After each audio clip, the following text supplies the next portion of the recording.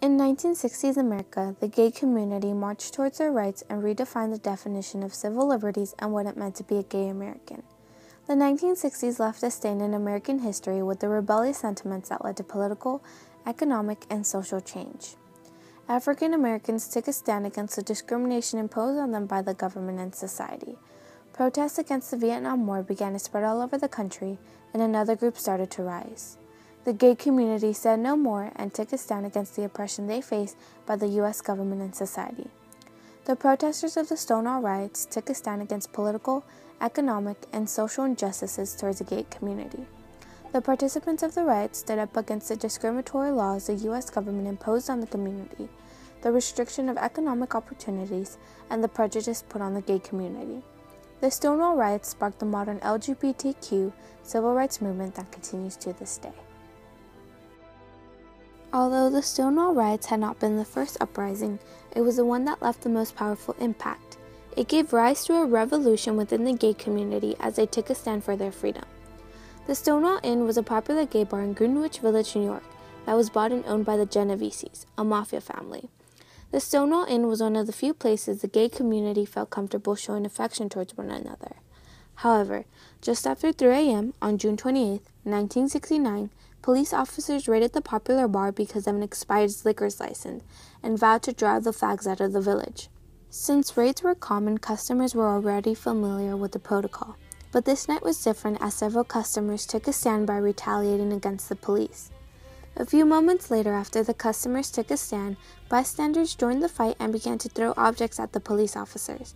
A participant stated, "I remember feeling jubilant and joyful and angry. Something finally had to give. The gay people said no more abuse." The riot was so intense that the police had to barricade themselves inside Stonewall. As the police were pushing back the crowd, the protesters formed a kick line and chanted, "We are the Stonewall Girls. We wear our hair in curls. We wear no underwear.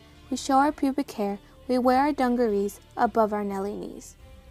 After that night, there were smaller uprisings throughout the rest of the week. Although the riots eventually ended, the spirit of Stonewall continued to cause ripple effects of political, economic, and social change for the gay community throughout the 20th century. 2 years prior to Stonewall, in 1967, the Black Cat Tavern protests occurred in Silver Lake, California, where the patrons took a stand against police harassment towards the gay community. Throughout history, the gay community has had to overcome political barriers.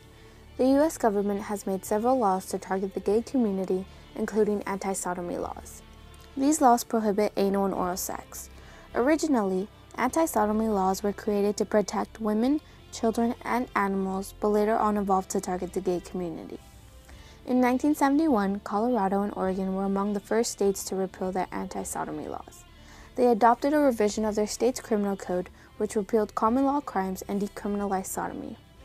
In Oregon's tentative draft of the criminal code revision, it stated, "All homosexual conduct engaged in between consenting adults in private is not criminal." Due to the change in the Model Penal Code, which is used as a way to standardize American criminal laws, several states slowly followed and repealed their anti-sodomy laws. However, political change continued to be slow until gay men and women had a direct voice in their government. It was in 1977 when Harvey Milk was elected into the San Francisco Board of Supervisors and became the first openly gay politician. He believed that the only way there could be change in gay rights was if a gay politician was elected. There is a major difference. A friend in office and a gay person in office, it's not enough anymore just to have friends represent us, no matter how good that friend may be. On November 1978, the Briggs Initiative, or Proposition 6, was presented to Milk. This legislation prohibited homosexuals from teaching in California public schools. He urged homosexuals to come out and stand up for their rights. Proposition 6 was defeated on November 7, 1978, by 1 million votes. With the spirit of Stonewall, new organizations continue to form and promote gay equality, such as FAIRPAC. This organization was created in 1983 and worked to expand gay rights. It was in 1985, only 2 years after FAIRPAC was created, the Gay Rights Bill was presented and passed to the New York City Council. The City Council, somebody in the City Council in New York would initiate a bill to say no discrimination based on sexual orientation. While the gay population was fighting for their rights, there were still many economic obstacles to overcome. The government and school boards continue to discriminate against the gay community, resulting in many limitations such as not being able to practice law, medicine, or education. It was not only in these professions that homosexuals faced discrimination. It was often in the military, in which homosexuality was grounds for a dishonorable discharge. Many gay high-ranking military officials had to keep quiet about their sexuality or they would lose their position. Also in the business industry, many gay men were afraid of opening bars because of the alliance between the mafia and police. In fact, most gay bars in New York were owned by the mafia, who would pay off the police in order to not arrest their customers. In return, the customers had to abide by the mafia's rules. As a result of the Stonewall riots, the Homophile Youth Movement, or HYM, gained momentum.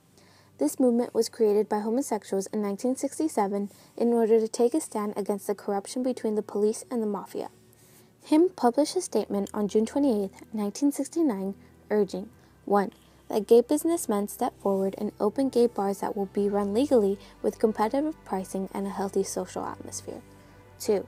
That homosexual men and women boycott places like Stonewall. The only way it seems that we can get criminal elements out of the gay bar is simply to make it unprofitable for them. 3. That homosexual citizens of New York City and concerned heterosexuals write to Mayor Lindsay demanding a thorough investigation and effective action to correct this intolerable situation. It was because of the Stonewall riots of 1969 that the gay community took a stand against the economic injustices. The participants of the riots stood up against the restriction of economic opportunities by creating organizations and movements. Throughout the 1950s, members of the gay community, along with their friends and family, would often be listed as a homosexual by the FBI. This resulted in limitations such as not having homosexual relationships. The United States Postal Office also kept a list to monitor homosexuals in order to inform the police if they saw anything suspicious. It wasn't uncommon for police to sweep neighborhoods and arrest those who were gay. Gay members were not only targeted by police, but by American society as well. Americans often shunned homosexuality, yet the only time where it was acceptable was on television. Either they are the tragic, show me a happy homosexual and I'll show you a gay corpse, or they are Franklin Pangborn, the swishy hairdresser. At the time, being gay was considered a psychological disorder. Many members of the gay community were forcibly admitted to mental hospitals by their family. Many state hospitals tried to cure homosexuality. They performed lobotomies, castrations, and facilitated cruel treatment methods. A gay member who went through homosexuality treatment stated, "The first step is where they deconstruct us as a person. Their tactics still haunt me. Aversion therapy, shock therapy, harassment, and occasional physical abuse. They removed us of everything that made us a unique person." It wasn't until after Stonewall the gay community took a stand by creating an organization called the Gay Liberation Front. The Gay Liberation Front hosted the first Gay Pride March on June 28, 1970 in New York, which still continues to be done. 3 years after the Gay Pride March, the American Psychiatric Association removed homosexuality from its Diagnostic and Statistical Manual of Mental Disorders. Almost 50 years ago, the gay community took a stand against the economic, political, and social injustices that were placed upon them. Because of all the organizations such as HYM, FAIRPAC, and the figures that arose after the Stonewall riots, the gay rights movement continued as individuals stood up for their rights. Major obstacles have been overcome, such as the ability to openly serve in the U.S. military and legality of gay marriage in all 50 states. From 1993 to 2011, President Bill Clinton signed the Don't Ask, Don't Tell policy, instructing military personnel to don't ask, don't tell, don't pursue, and don't harass, which theoretically lifted the ban on homosexuals serving in the military. After President Obama terminated the Don't Ask, Don't Tell policy, members of the LGBTQ community were truly allowed to openly serve in the military.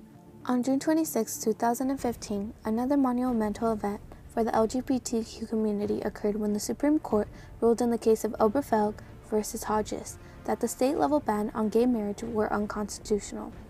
On June 24, 2016, President Obama added the Stonewall Inn to the list of national monuments, which is dedicated to tell the story of LGBTQ Americans. Although there is still a lot of work to be done for LGBTQ equality, Stonewall changed the spirits of the gay community and laid a foundation for them to fight and take a stand for their rights.